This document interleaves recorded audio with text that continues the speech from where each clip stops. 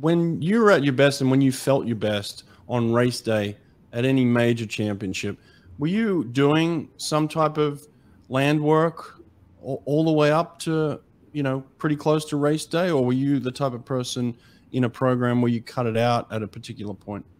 I love this question because we get this question a lot. I was doing, like, I remember, you actually even see, I don't know if you saw on our Instagram, but I have this picture of me, you know, in Athens, Greece, at one of the pools. Like, I think I was probably 3 or 4 days out, and I was like, I found this rock because I didn't have any med balls, and I was like doing like kind of like chest throws, but actually not throwing the rock to get my med ball throws. Wow.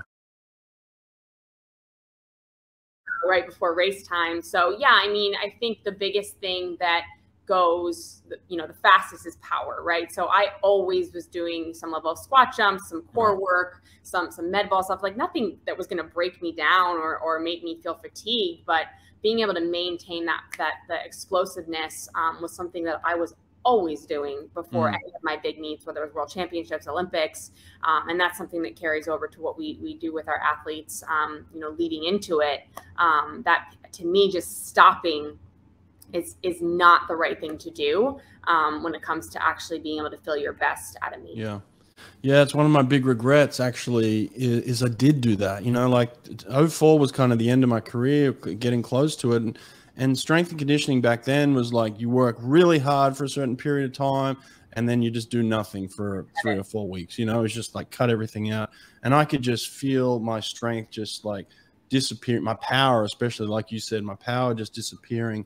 And being like, I'm a completely different person now than I was 4 weeks ago. I was strong and powerful. Now I feel insecure, a little weak. I'm trying to figure out where my power is. So I definitely shifted that as a coach. And now, you know, in my training with a lot of my sprinters, you know, especially Bruno Fratis, for instance, like what you said, like just doing a med ball slam, even 15 minutes before a major race, just like activation of just feeling that power and then transferring it to the pool. Absolutely. We do those things, you know?